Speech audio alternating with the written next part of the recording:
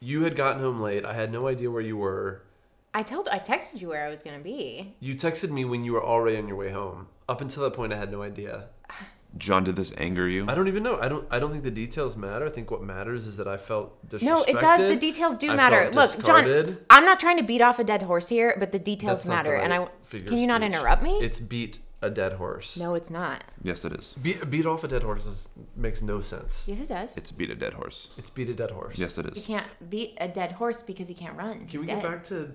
Beat off a dead horse also doesn't make sense. Yes, it does. It makes perfect sense. What the fuck are you guys talking about? Can we stay on task? Wait, can you just listen to me? Listen to me? Listen to me? It does make sense. Because, John, like, if you just think about it, like, there's the horse and here's me, and I'm sitting or laying down or standing, and I've got this horse in my hands, and I'm beating him off, and I'm beating him off, and I'm beating him off, and it's a horse penis, so it's big, and my hand is small, so I can't really get my hand quite all the way around it, so it's really difficult for me, but I'm beating him off, and I'm beating him off, and I'm beating him off, and I'm holding on, and it hurts so bad. It hurts my hand so bad because the penis is so big, and that pain is traveling up my arm, and so it's really restricting my movements, and I can't really get a good grip on it because it's going up into my neck and my shoulder and then down my back, and I can't really get it, but I'm trying, John. I'm doing the best I can, and I'm trying, and this is a racetrack quality horse. This isn't a backyard horse. This is a racetrack quality, so it's more important than if it were a backyard horse, but I can't because it's just, nothing is happening because the horse is dead, but I'm just going, and I'm going, and I'm going, and my little hand is so tired